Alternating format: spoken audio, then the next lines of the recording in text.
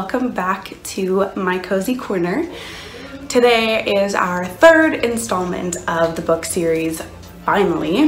It took me a little bit longer to get through this book simply because there was quite a heavy mental health basis on it, as well as it was actually the first nonfiction that I can ever remember getting through.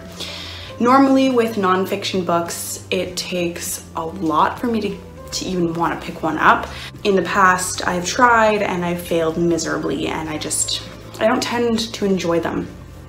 But Christina, who you saw last week, she thought I would absolutely love this book, so I said, you know what, I'll give it a shot. So this week's book and series is Clint Malarchuk's book called The Crazy Game. Now, many of you might not know who Clint Malarchuk is. If someone had said to me his name before this, I wouldn't have known who he was, unless I had heard someone say that he was someone who had his throat slit by a hockey skate.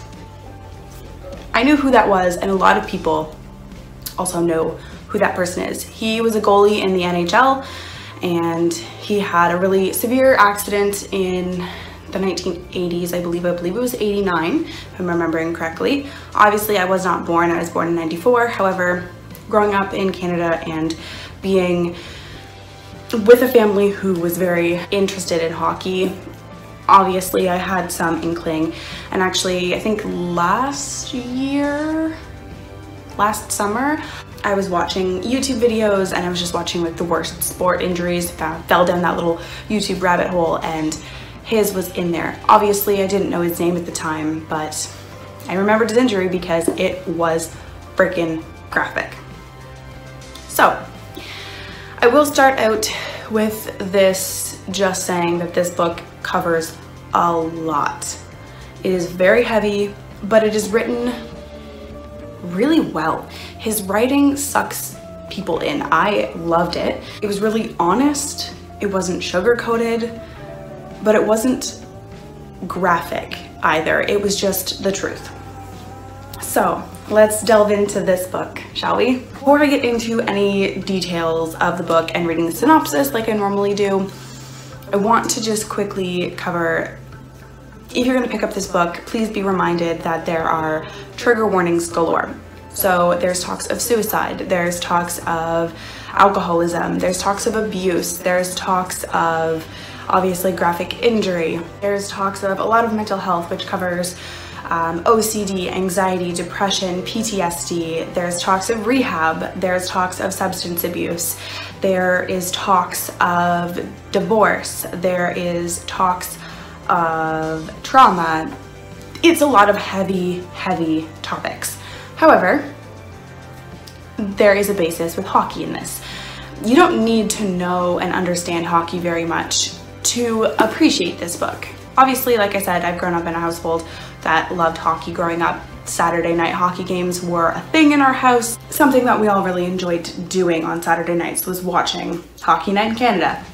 So, that being said, I still don't know a lot about hockey. I have a general basis, but pretty much anything that he talks about in this book, hockey related, is something that you could Google if you didn't understand. He name drops a lot of different hockey players that he played with or worked with, but again, you don't have to know them to recognize that they're hockey players or anything. He obviously comments on that.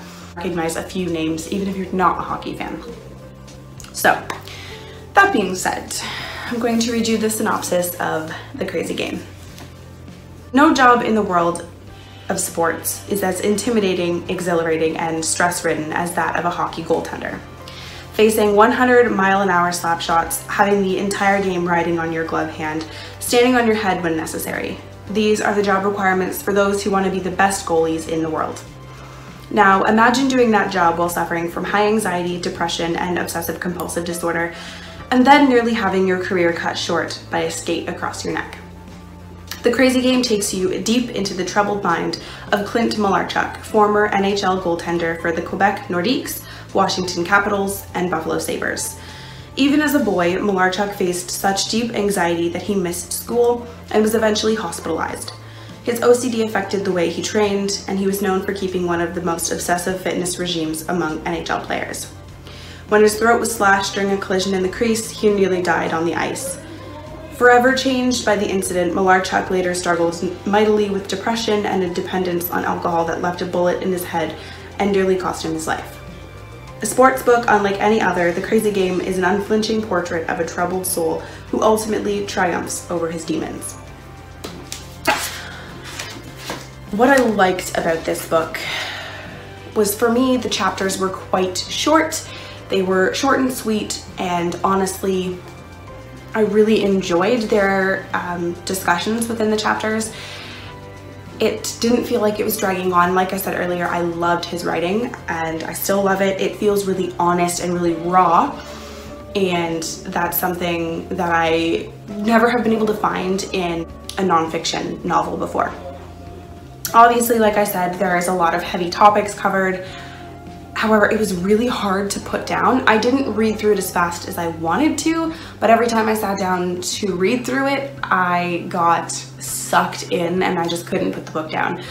It was a ride from start to finish. And at the very end, he comments, you know, writing this book was difficult. There was a lot of struggles that he had to overcome, obviously, but writing the book brought back a whole bunch of emotions that he had thought he'd overcome, which is something that a lot of people face when they're dealing with mental health and overcoming things, particularly when they feel like they've overcome trauma.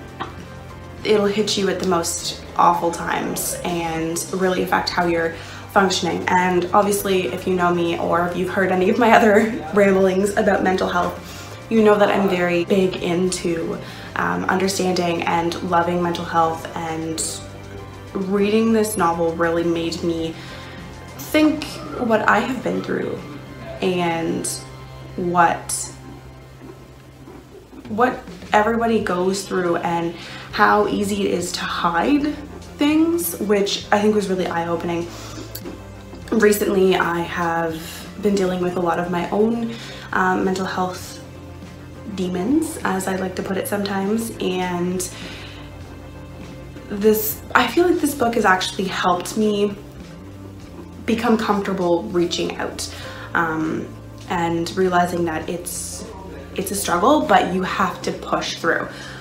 Honestly, it's one of those books that even if I didn't like hockey, I think I would have enjoyed reading. Like mental health and like reading people's stories, particularly relating to a survival story. I think this is something that you would absolutely enjoy, whether you're a hockey fan or not.